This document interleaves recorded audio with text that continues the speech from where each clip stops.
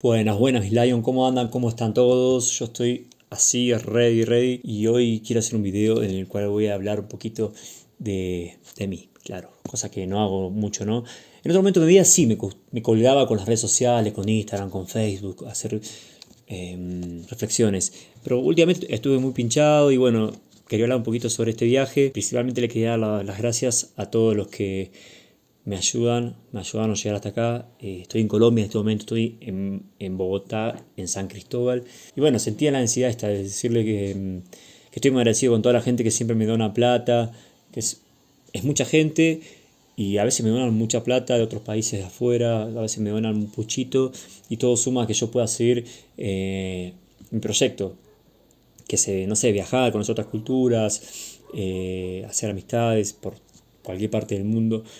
Pero bueno, también les quiero decir que yo salí desde casa con ahorros y mi viaje casi estaba cubierto, siempre, el 100% lo tengo cubierto, ¿no? Quiero decirles eso porque no quiero quedar con la sensación esa de que siempre la gente me ve como que estoy mendigando, como que estoy siempre pidiendo, porque en mis redes sociales, en Instagram, muchas veces le pongo un link de colaboración, pero lo hago porque yo me dedico casi 100% a esto, a ir mostrando lo que voy haciendo, a los videos de YouTube.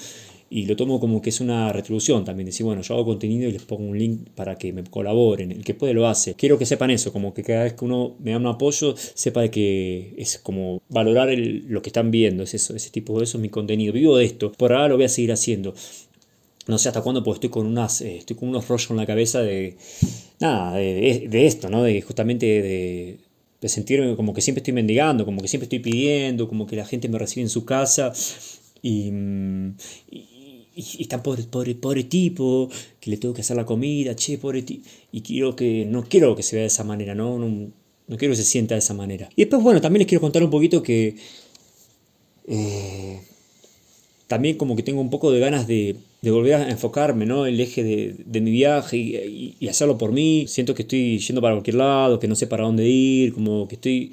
¿no? Y eso, para encontrar ese punto, ese espacio, como que necesito estar solo. Y con las redes sociales se me complica un montonazo, chicos. No saben lo que es para mí tener que siempre estar haciendo contenido. A veces no tenés ganas. Yo soy una persona también que me gusta estar sola, que me gusta estar en silencio. Muchas veces, a veces desaparezco y quiero desaparecer por 2 meses, 3 meses. Pero bueno, siendo que uno... que yo vivo ya de esto, digamos, es como que no me quiero desaparecer. Porque si no estoy yo, va a venir otro acá. Tipo, mi lugar... tipo, como que nada es irreemplazable, ¿vieron? Y tantos años haciendo este esfuerzo de estar viajando, de estar durmiendo en la calle, pasando frío, calor, y como que no quiero soltarlo tan fácilmente. Mejor dicho, me cuesta soltarlo fácilmente. Quiero un poco. A veces pienso, digo, ¿para quién hago todo esto? ¿Para quién? Si no le interesa a los demás. ¿Para qué estás haciendo historias y mostrándoselas? Y al fin y al cabo es mi vida, es mi experiencia. Bueno, son todas cosas que todo el tiempo me están como jugando en contra, ¿no? A mí, cuando hago contenido, porque ¿para quién no hago? ¿Esto le va a interesar a alguien? Esto no, es entretenimiento. Y si es un entretenimiento vacío, que no deja nada, que no aporta, que no le aporta nada que no le aporta nada a ustedes, bueno, ¿me entendieron? Es como que no me gusta que sea así, ¿vieron? Y por otro lado, bueno, acá no tengo algo que quería decirles, que era, acá puse los tiempos míos que ando necesitando, mi intimidad, mi privacidad. Claro, también es otra cosa que me pasó casi en todo el viaje. Llegar a la casa de alguien que te recibe implica interactuar con esas personas, implica intercambiar, ¿no? Se supone que cuando uno viaja esto es como, ¡ay, qué hermoso! Tampoco quiero romantizarlo eso. Está bueno, sí está bueno, pero también quiero encontrar ese equilibrio que sería... está tomando agua la perrita, les voy a mostrar, miren.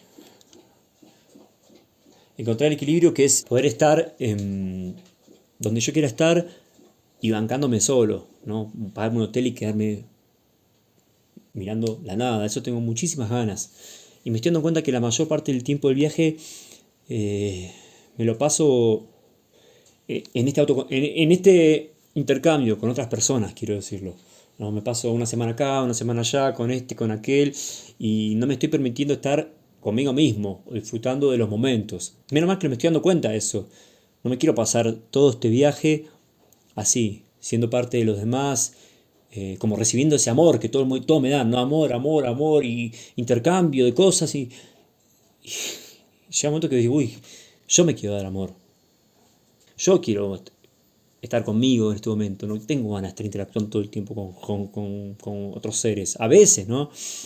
Y bueno, es algo que también me está afectando demasiado, demasiado, demasiado. Quizás extraño un poco mi casa.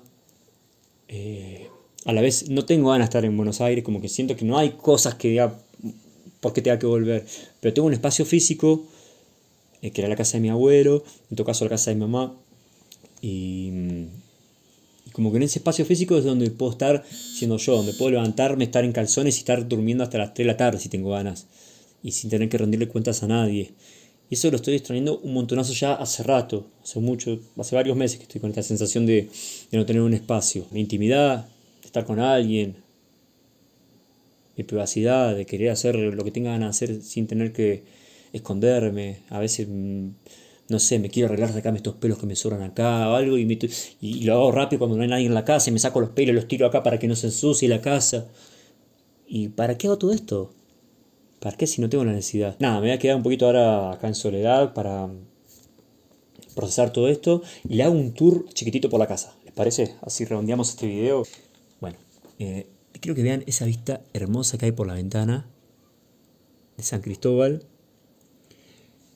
Es un barrio como en la altura de un cerro, de un mirador, no sé cómo decir. Ahora le voy a mostrar también hasta la puerta. ¿Saben? Les voy a contar algo. Estoy en la casa de Alexis.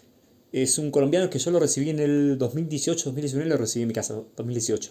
Estuvo 2 semanas, había ido a trabajar, yo qué sé, a estudiar algo y bueno, cuestión es que estuvo 2 semanas en casa. Hola, gorda, ¿cómo estás vos? Ya no me acuerdo cómo se llama. Y les voy a mostrar de acá arriba a ver si podemos apreciar este momento. Nada, entra vos. A ver. Quiero que vean el cerro, miren allá, qué bonito que es. Una belleza. Y para allá arriba también. Me tengo que meter. Perdón. Es que me dijeron no salgas. Me dijeron tipo no salgas de la casa. Como que es súper peligroso. Y me dio miedo.